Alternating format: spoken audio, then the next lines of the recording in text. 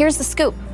We're bringing Resident Evil 4 to Quest 2 later this year. My colleagues at Oculus Studios are working closely with Armature and Capcom to rework the entire game for VR.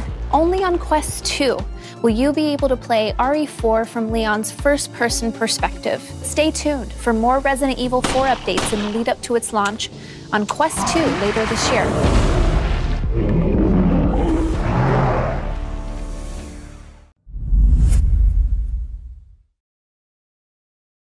Hi, I'm Mike Morishita, executive producer at Facebook. Resident Evil, the franchise that changed the way we think about video games, is still going strong after 25 years. Congratulations, Capcom, on this incredible milestone. Now let's rewind for a moment. I remember when Resident Evil 4 launched in 2005. It was amazing, brilliant. Nobody had ever seen a game like it before, and it remains at the pinnacle of the survival horror genre. In the 16 years since the launch of Resident Evil 4, the gaming industry has evolved, and new ways to play have entered the market. And we've been eager to explore how Resident Evil 4 could be enhanced for a modern audience.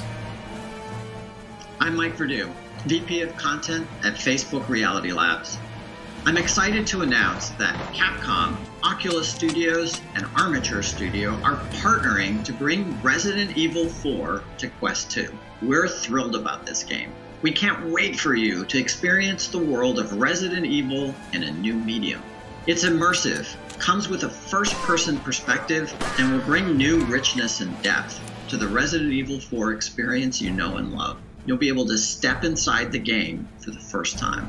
Tune in to the Oculus Gaming Showcase next week, April 21st, for more details on Resident Evil 4 VR, how we brought this title to this new medium, and you can check out some additional gameplay footage as well.